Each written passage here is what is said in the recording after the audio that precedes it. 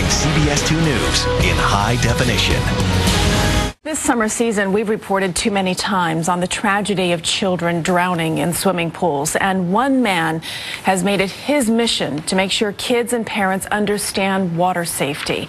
He is trying to prevent others from experiencing the heartache that his family did. Now, how many of you know how to swim? For Stu Leonard Jr. and his family, making sure children have the opportunity to learn to swim is a cause that is close to their heart.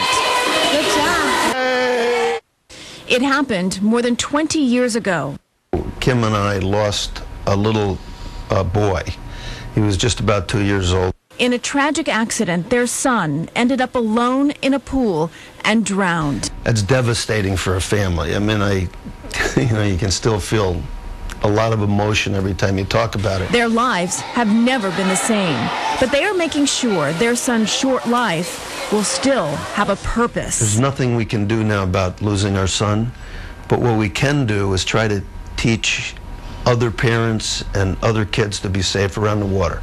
And so, through the family's well-known chain of supermarkets, they set up a children's charity to develop programs to teach swimming. To help get their message out, they also created a character that teaches water safety. And then we did a little song to Twinkle Twinkle. So it goes, don't jump in till you learn to swim. What we're hoping is it's teaching the kids through a character, a nice little simple plot. Probably some of the most rewarding times for Stu and I have been when people have taken the time to write us and say, this works.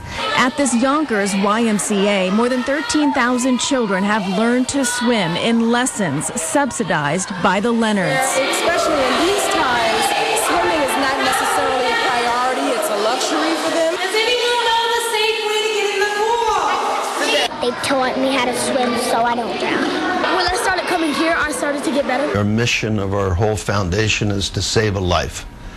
And we just hope that someday we can save a parent and their child from going through the tragedy that Kim and I did. They are on a great mission. Stu Leonard Children's Charities has donated more than $3 million to swimming programs around the country. And you and I have talked about this numerous times about how important it is to teach our children how to swim. And it's just so nice to see a charity like this helping those families that don't always have the monetary means to be able to do that. Excellent work. Yeah. Kudos to them. Amazing. All right, you bet.